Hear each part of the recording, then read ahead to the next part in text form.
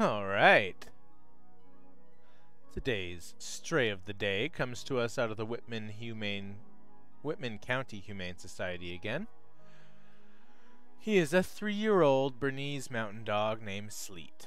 He is a big, silly boy who would make a great family or farm dog. Here is a bit about him from their website. Once upon a time, there was a dog, and he was running freely through a snow-covered field, just having the time of his life. Then, bam! His journey was halted when a good Samaritan brought him inside for food, water, and shelter. Sleet is very thankful for the kind person who brought him inside, but still enjoys every second he can get outside, even when it's pouring rain.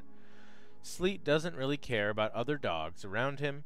He just wants to sniff and to enjoy the outdoors as much as possible. We believe that Sleet would do best in a very active home who have a backyard he can lounge around in. Sleet is not yet neutered, but is up to date on his vaccinations and microchipped. His neuter is included in his adoption fee. Sleet's adoption fee is $175. It's my hope that together we can help find homes for these amazing animals like Sleet here. Please follow and share so we can help these pups find their forever homes.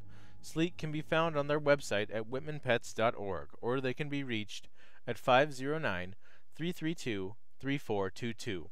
All support goes towards my wife and I's goal of buying many acres of land so we can open up a dog sanctuary. #PossiblyParadiseDogRescue. Thank you to all current supporters and followers. We truly appreciate it. There he is. A cute boy, 3 years old. Looks like a great pup.